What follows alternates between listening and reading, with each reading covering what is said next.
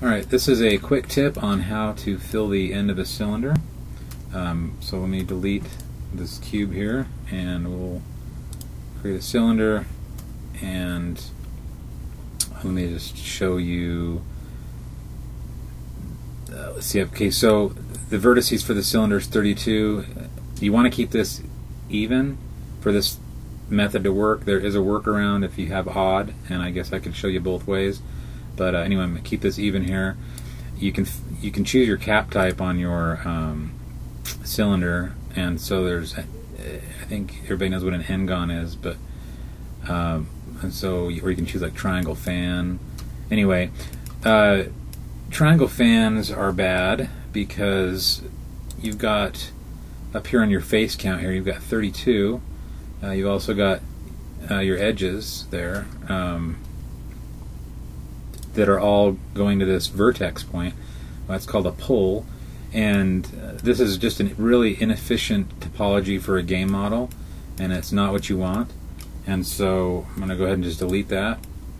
And also, just another quick tip here, if you just select the edge ring and you mark the seam, then when you select the face and hit Control L, it's just an easy way of using seams to make selections. So anyway, we'll delete that as well.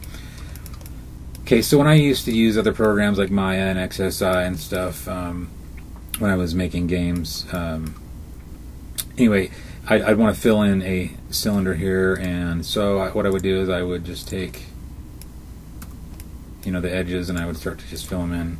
And if you do it right, you won't, and you have even numbers like that, you won't end up with any triangles. You'll get all quads. But that's you know, very time consuming. And I'm not saying that XSI or Maya didn't have a quicker way of doing it.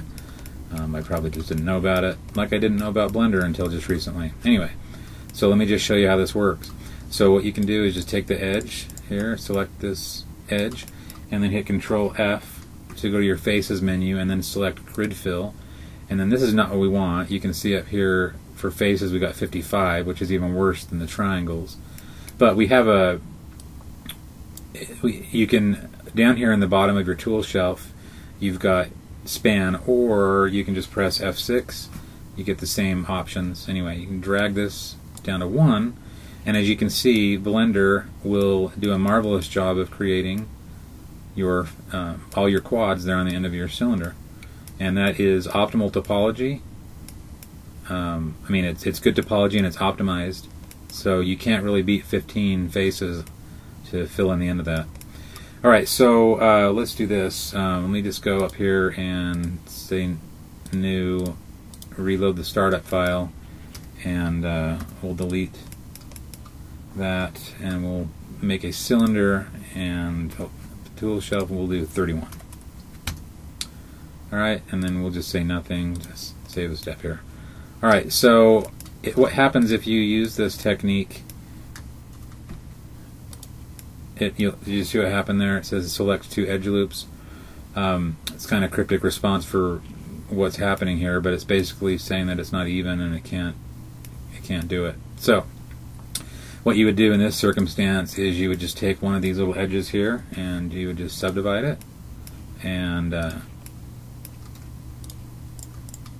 anyway, then now you've got the correct number, and you can do your grid fill and then drop the span over there.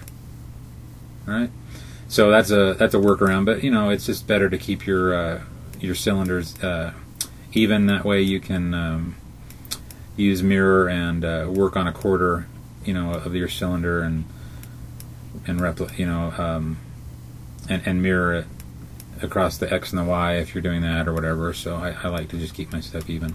Anyway, I don't make this too long, so that's what I have to show, and hopefully that helps somebody in their modeling. Hopefully it speeds things up.